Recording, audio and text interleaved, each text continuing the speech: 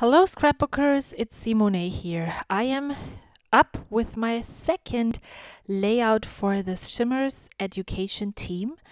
And yeah, I created a layout. If you remember my Traveler's Notebook planner spread that I created last month, I did a rainbow technique where I used a straw for my paint to drip down the whole planner page. I really loved that, and I actually decided that I would take that idea onto a 12 by 12 layout. Now, what I'm doing right here is I am using all of my Shimmerz mists that I have to create a rainbow background using acrylic paint. Now, when you use acrylic paint, the white, which I'm using right now, it makes your Shimmerz paint very pastel-y. And I want vibrant colors. So this is just like the base. You could use gesso for that, but I decided I wanted to have a colorful background, and that's why I chose white acrylic paint as my medium of choice. And then I just added colors to the acrylic and created this partial background. So then I went back after this was dried and added my mists using a paintbrush to the top of the colorful background, and then just held my paper vertically or upright so that the paint was able to drip down. So I actually basically had a similar effect as with my straw when I was blowing my paint across the paper.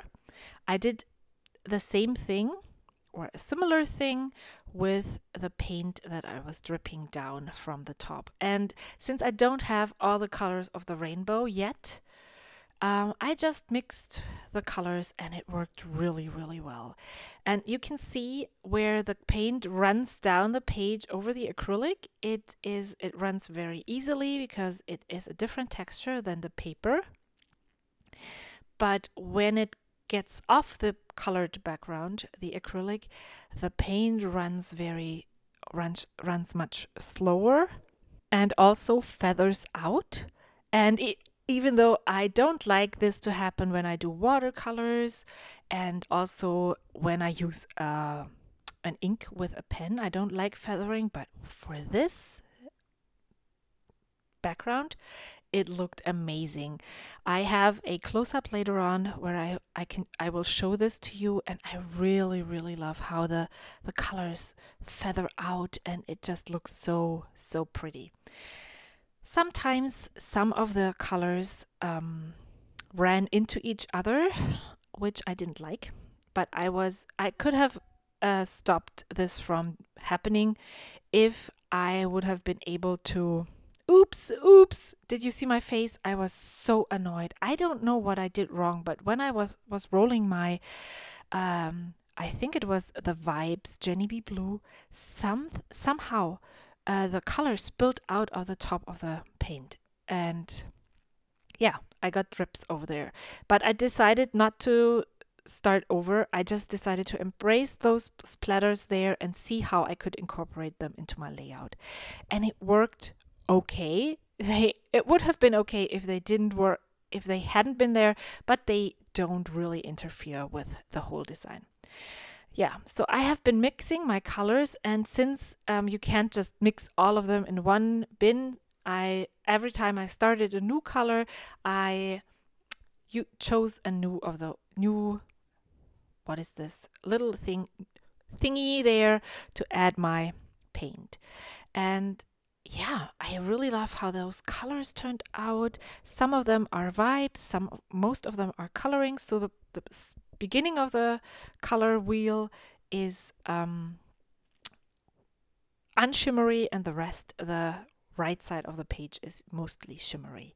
And now I'm showing you the products that I'm using. I purchased a hip kit, the February 2018 hip kit, and that paper here from the Flourish line is from there. And then I used a free font from the Paper Issue store this one here and cut a part of my title from it. I decided my title to be "I Only Have Eyes for You." And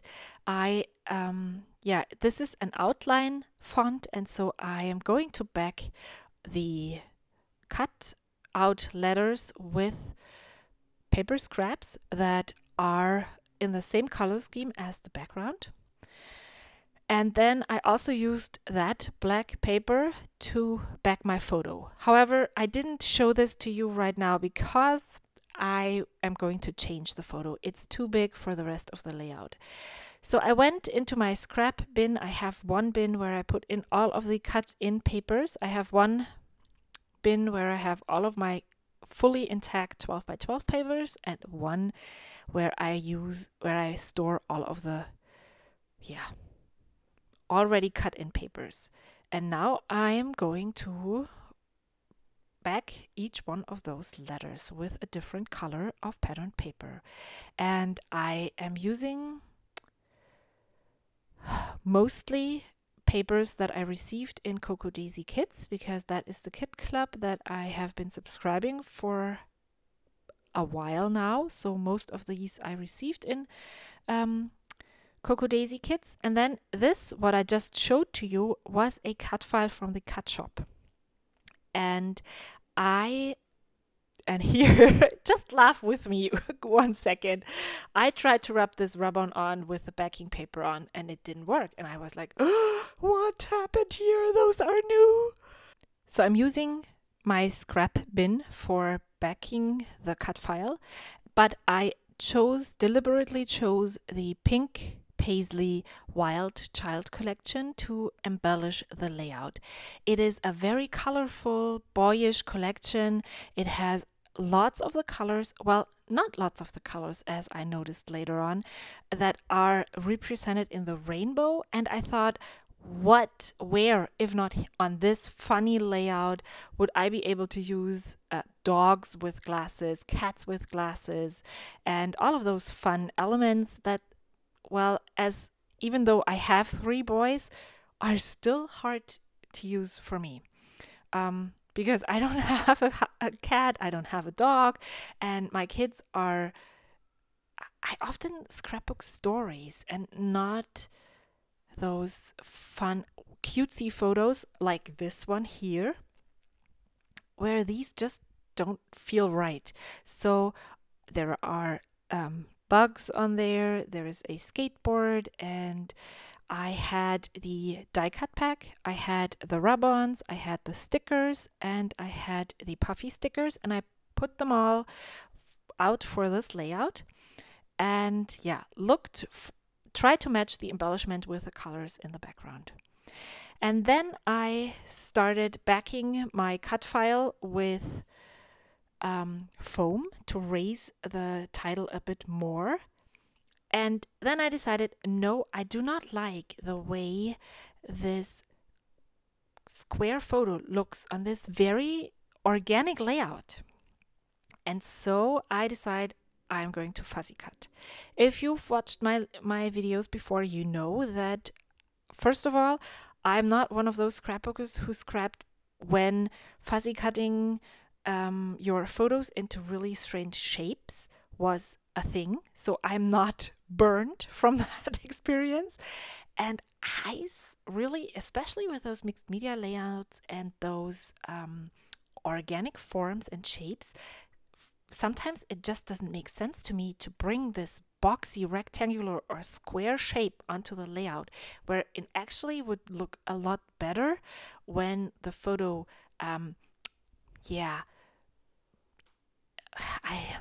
it doesn't really fit into the background better, but yeah, it does in some way. Sorry for stumbling over my own words.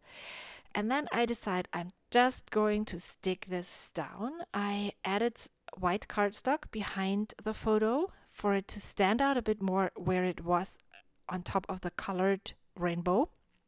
And then also some part of the black pattern paper.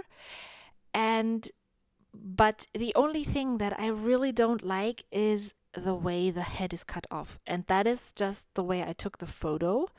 But here it looks really strange because it's just this really, it's an organic shape, it's fuzzy cut, but the head is just cut off straight. Doesn't make sense. So I leave it and I'm going back to attaching and finalizing the layout. I decide to use those hearts as part of the design, and I actually backed them, some of them, also with some patterned paper. And I really like that it's not a black, so that they don't stand out as much as the title that has this black outline, but it's a gray, or actually it's gray dots on cream. And yeah, and so I decided that I would add a green backed heart there. There was this really strange gap at the bottom, and then I'm going to add some more die cuts there just to create some clusters. But I'm actually making sure that they don't overpower the title, because the title is what makes this layout special. And so everything else has to be stand behind that. And now I'm using my triangle thing to get my title straight. And I'm just using my white acrylic paint as a weight to put it down onto the background paper, because it actually is crinkled a lot. And I had this made you look. I think it says made you look. And it would have been great because, but it just didn't make sense and it didn't look right there. So I am playing around with this for a long time. The Wild Child stickers had a really, really thick white outline, which just didn't look right on this. When I wanted the embellishments to blend into the background, and then I have this really big fat line in the background, nah. I didn't like it, so I had to fuzzy cut it out. I usually don't mind white outlines around stickers. I'm not that, fuzzy when it comes to these things, but here it actually really bothered me. And so I decided, okay, I have a heart on the left side of the photo, and I'm going to add one pink backed heart to the right side, which actually helps me bring in pink embellishments, because in a boy line there is not a lot of pink, which to me doesn't make sense. I have one son who really loves pink. He would have bought softball cleats in pink if he had found the right size, which I would have, and it's really strange to say that, but there is still people laughing about kids who wear pink, boys who wear pink shoes and pink things. And still playing with that sticker. I brought in this cardstock sticker that said yep. It was green. It fit up there because it just, again, the dog made this really strange hole right between the dog and the photo, and so this just bridged the gap a little bit more. Now I'm looking for more embellishments. I'm looking for colors that match and help bring out make the layout shine even more. I probably could have stopped here, but I really think also the variety of the sizes of all of the different embellishments really make sense. And then I add this yellow puffy sticker that says, I don't know. It says something, and every time one of my sons read the title, they read the word with it. So they read, I only have blank eyes for you. And I'm like, no, it's not that. That's not what it is there for. It's just yellow. It's in there because it's yellow. And then, yay me, I love how those puffy stickers look on the O. Isn't that just the best? Doesn't this just make the layout, like, up the layout even 5 grades more? Yeah. So I think I'm done with embellishing the layout. I'm going to journal, which I don't really have a lot to say about this. This is one of the rare occasions where I don't really have a story. I just have this fun, cute photo of my son. Off camera, I will add some of those hearts without backing to the top of the photo, and I will also add a black stripe to the top of the layout. I really think it makes it complete. The hearts really help the top of the head not look so cut off like an open head. Like, oops, let's get out the brains. And here you can see a close-up of the full layout. This is what it looks like now. And yeah, let's have a look at the close-ups. I really love how this turned out. I will add all the colorings and shimmerings I used on this project in the description box below. If you're going to purchase in the Shimmerz store, don't forget to add my name on checkout, because you will receive a little surprise gift from them. Thank you so much for watching, and I will see you next time. Until then, bye!